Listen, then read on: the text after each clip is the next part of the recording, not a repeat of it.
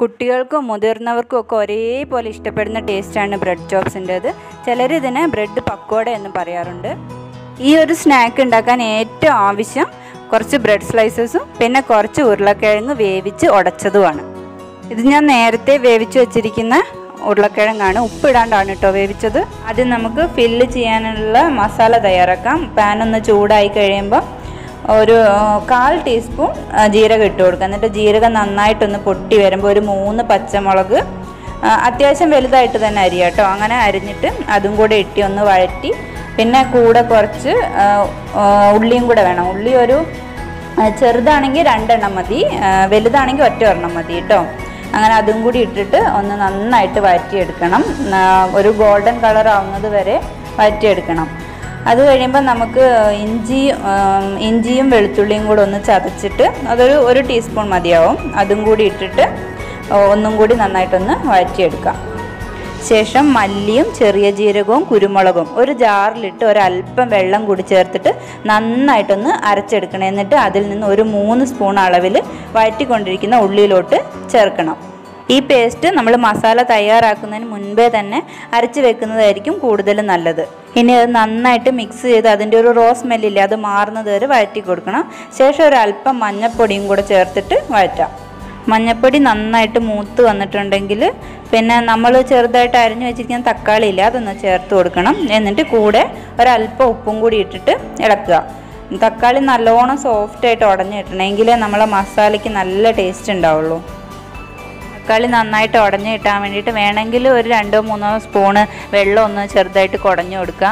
അല്ലെങ്കിൽ തവി വെച്ചിട്ട് ഇങ്ങനെ അമർത്തി പ്രസ് ചെയ്ത് ഇങ്ങനെ കൊടുത്തിട്ടുണ്ടെങ്കിൽ അത് വേഗം സ്മൂത്തായിട്ട് സോഫ്റ്റായിട്ട് കിട്ടും.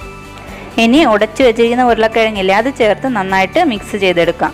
ഉടഞ്ഞ് കിട്ടാത്ത ഉരുളക്കിഴങ്ങ് ഉണ്ടാവില്ല, അതും ആ തവി വെച്ചിട്ട് നന്നായിട്ടൊന്ന് ഉടച്ചു കൊടുക്കണം. ഈ സമയത്ത് ഉപ്പും കൂടി ഒന്ന് നോക്കണം കേട്ടോ, കുറവാണെങ്കിൽ കുറച്ചും കൂടി ചേർത്തോളൂ. ഫില്ലിങ് എപ്പോഴും നന്നായിരിക്കണം, എങ്കിൽ മാത്രമേ നമ്മൾ ഉണ്ടാക്കുന്ന റെസിപ്പിക്ക് അതിൻ്റേതായ ടേസ്റ്റ് കിട്ടൂ.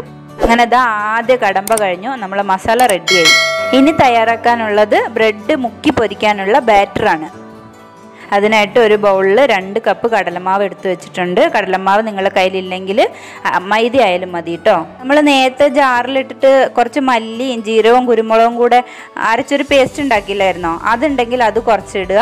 പിന്നെ കുറച്ച് മഞ്ഞൾപ്പൊടി, പിന്നെ കുറച്ച് മുളക് പൊടി, പിന്നെ കുറച്ച് ഉപ്പും കൂടി ഇടുക. കൂടെ നിങ്ങളുടെ കയ്യിൽ ബേക്കിംഗ് പൗഡറോ സോഡയോ, ബേക്കിംഗ് സോഡ ആയിരിക്കും കുറച്ചുകൂടി നല്ലത്, അതും കൂടി ഉണ്ടെങ്കിൽ അതും കൂടെ ആഡ് ചെയ്തിട്ട് നമുക്ക് ബാറ്റർ തയ്യാറാക്കാം. നമുക്കിനി അല്പം വെള്ളം ഒഴിച്ചു കൊടുത്തിട്ട്, നമുക്കറിയാലോ ഒഴിച്ചു കൊടുക്കുമ്പോൾ അറിയാലോ എത്രത്തോളം വേണമെന്ന്. അങ്ങനെ ഒഴിച്ചു കൊടുത്തിട്ട് ഒത്തിരി ലൂസായി പോകാനും പാടില്ല കേട്ടോ, കുറച്ചൊരു തിക്നെസ് വേണം, എങ്കിലല്ലേ നമ്മൾ ചോപ്സ് തയ്യാറാക്കാൻ വേണ്ടി മുക്കുമ്പം ഒരു കട്ടിയിലിരിക്കുകയുള്ളൂ. അപ്പം ബാറ്ററും റെഡിയായി. ഇനി നമുക്ക് ഓരോ ബ്രെഡ് എടുത്തിട്ട് കട്ട് ചെയ്ത് വെക്കാം. നമുക്ക് വേണമെങ്കിൽ കട്ട് ചെയ്യാണ്ടേ ഉപയോഗിക്കാം കേട്ടോ, ഞാൻ കട്ട് ചെയ്തിട്ടാണ് ഇപ്പോൾ ഉപയോഗിക്കുന്നത്. അപ്പോൾ ഓരോ ബ്രെഡായിട്ട് നടുവേ സെൻറ്ററിൽ കട്ട് ചെയ്തിട്ട് നമ്മൾ നേരത്തെ തയ്യാറാക്കി വെച്ച പൊട്ടറ്റോ മിക്സ് ഇല്ലേ അത് ഇതിൻ്റെ മേലെ ഒന്ന് ഒന്ന് സ്പ്രെഡ് ചെയ്ത് കൊടുക്കണം. ഫുള്ളായിട്ട് തന്നെ ആ ഒരു ട്രയാങ്കിൾ ആകൃതിയിലുള്ള അതിൽ ഫുള്ളായിട്ട് സ്പ്രെഡ് ചെയ്ത് കൊടുക്കണം. എന്നിട്ട് ഇതിൻ്റെ മേലേക്ക് മുറിച്ച് വെച്ചിരിക്കുന്ന മറ്റേ ബ്രെഡിൻ്റെ കഷ്ണമില്ലേ അതും കൂടി എടുത്തിട്ട് നന്നായിട്ട് പ്രസ് ചെയ്ത് കൊടുക്കുക. ഫില്ലിങ് പുറത്തോട്ട് തള്ളി വരുന്ന രീതിയിൽ പ്രസ് ചെയ്യരുത്. അങ്ങനെ എല്ലാ ബ്രെഡിലും ആ പൊട്ടറ്റോ മിക്സ് സ്പ്രെഡ് ചെയ്തിട്ട് ഇതുപോലെ ചെയ്ത് വെക്കുക. ഇനി നമുക്ക് ബ്രെഡ് ചോപ്സ് ഫ്രൈ ചെയ്തെടുക്കണം. അപ്പോൾ അതിനായിട്ടൊരു പാൻ വെച്ച് കൊടുത്തു, ഓയിൽ ഒഴിച്ചിട്ടുണ്ട്.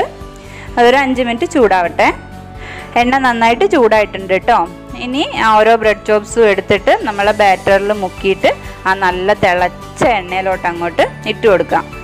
ഒരു മീഡിയം ഫ്ലെയിമിൽ വെച്ചാൽ മതി കേട്ടോ. പെട്ടെന്ന് അങ്ങോട്ട് ഹൈ ഫ്ലെയിമിലൊക്കെ വെച്ചാൽ പെട്ടെന്ന് അങ്ങ് കരിഞ്ഞു പോകില്ല. മുകൾ ഭാഗം മാത്രം ഡ്രൈ ആയി പോകും, പെട്ടെന്ന് കരിഞ്ഞ പോലെയാവും. ഉള്ളിൽ നല്ലപോലെ ആ ഫില്ലിലൊന്നും നല്ലപോലെ ഒന്നും ഈ എണ്ണ പിടിക്കില്ല.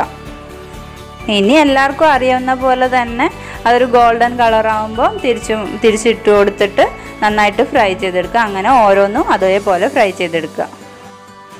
ഇത് ഫ്രൈ ചെയ്ത് കഴിഞ്ഞാലും ഇതിന് ഒരു സാധനം കൂടി ചേർക്കുന്നുണ്ട് കേട്ടോ, അതൊരു സസ്പെൻസ് ആണേ. നിങ്ങളതുകൊണ്ട് ഇത് ഫുള്ള് കാണണം കേട്ടോ. ഈ കട്ട്ലറ്റും സാൻഡ്വിച്ചൊക്കെ ഓർമ്മ വരുമ്പോൾ കൂടെ ആ സൈഡിൽ കുറച്ച് ടൊമാറ്റോ സോസും കൂടി ഓർമ്മ വരില്ലേ? അതുപോലെ ഈ ബ്രെഡ് ചോപ്സിനുണ്ട് ഒരു കോമ്പിനേഷൻ, ഗ്രീൻ ചട്നി. നല്ല ഫ്രഷ് മല്ലിയിലയും പുതിനയിലയും പച്ചമുളകും ഒക്കെ ഇട്ട് പിന്നെ അല്പം ഉപ്പും ചേർത്ത് കുറച്ച് ലെമൺ ജ്യൂസും കൂടി ഒഴിച്ച് നല്ല പേസ്റ്റ് പോലെ അരച്ചെടുക്കും. അതാണ് ഇതിൻ്റെ ശരിയായ കോമ്പിനേഷൻ. വീഡിയോയിൽ ഞാനത് ഉൾപ്പെടുത്തിയിട്ടില്ല കേട്ടോ. നിങ്ങൾക്ക് ആവശ്യമാണെങ്കിൽ ഞാനത് ചെയ്ത് കാണിച്ചു തരാം പിന്നെ അടുത്ത വീഡിയോയിൽ. ബ്രെഡെല്ലാം ഫ്രൈ ചെയ്ത് കഴിഞ്ഞു. ഇനിയാണ് ഞാൻ നേരത്തെ പറഞ്ഞ ആ സസ്പെൻസ്. കണ്ടോ, ഇതിൻ്റെ നടുക്കായിട്ട് നീളത്തിലൊരു ഹോൾ ഉണ്ടാക്കുക. ശേഷം കുറച്ച് ഒനിയൻ നല്ല പൊടിയായിട്ട് അരിഞ്ഞത് കുറച്ചായിട്ട് ആ ഹോളിലേക്കിട്ട് ഫില്ല് ചെയ്യണം. പിന്നെ അതിൻ്റെ മുകളിൽ ടൊമാറ്റോ സോസ് ഒരല്പമായിട്ട് ടൊമാറ്റോ സോസ് കൂടിയിട്ട് ഒഴിച്ചു കൊടുക്കണം. ഇപ്പോഴാണ് ശരിക്കും ബ്രെഡ് ചോപ്സ് ആയത്. ഇത് ചെറിയ ചൂടോടെ കഴിക്കാനാണ് ഏറ്റവും നല്ലത്. പിന്നെ ഗ്രീൻ ചട്നിയുമായി കഴിക്കുമ്പോഴാണ് യഥാർത്ഥ രുചി മനസ്സിലാക്കുക. എന്നാൽ ടൊമാറ്റോ സോസും ഒട്ടും മോശമല്ല കേട്ടോ. എല്ലാവർക്കും ഈ ഒരു റെസിപ്പി ഇഷ്ടപ്പെട്ടു എന്ന് കരുതുന്നു. അപ്പോൾ വീണ്ടും അടുത്തൊരു റെസിപ്പിയുമായിട്ട് കാണാം.